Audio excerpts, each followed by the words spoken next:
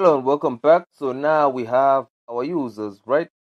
The next thing we want now is to get our product. All right, so let's just copy this here. Okay, so actually, let's first copy the products function, which is this one, because again, this is just the same thing. All right, so let's just copy all of this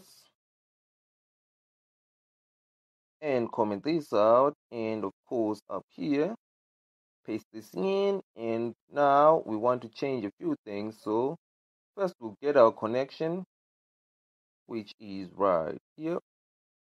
All right, so just copy all of this,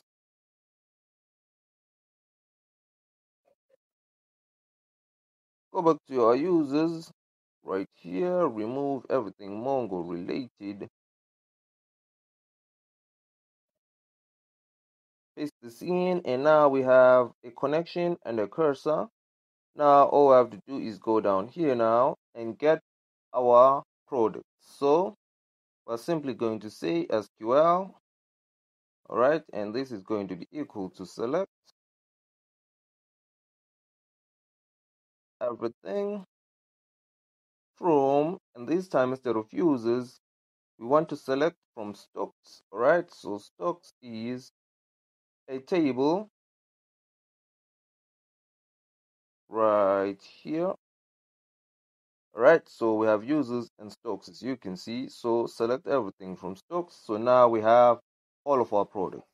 Right, so the next thing we need to do, of course, is execute this. So my cursor to execute. What do you want to execute? We want to execute our query.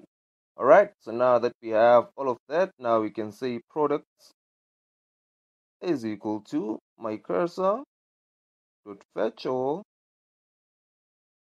All right, so that is done. Now we can simply remove this find function, and now here we're going to do the same thing. So here, instead of appending that, we want to append product code is going to be 1, I believe. Let's go down here and simply say select everything from stocks. All right, so ID and product code. So product code is 1, product name would be 2, and product weight is 3.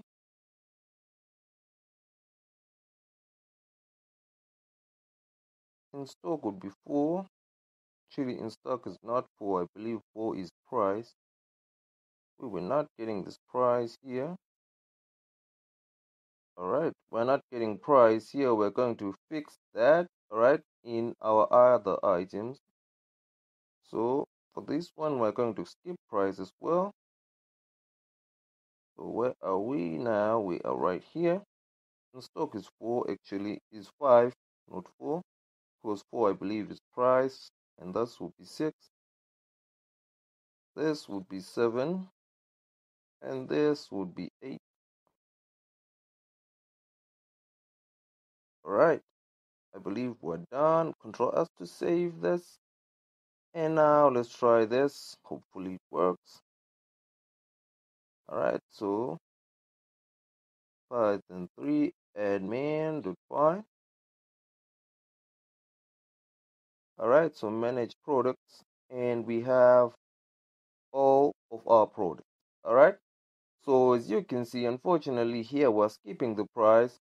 We're going to fix that in the next one. All right, and also fix it for Mongo users as well. So thanks for watching, guys. Thanks for subscribing. Like this if you do, share it if you like it. Otherwise, I'll see you in the next one.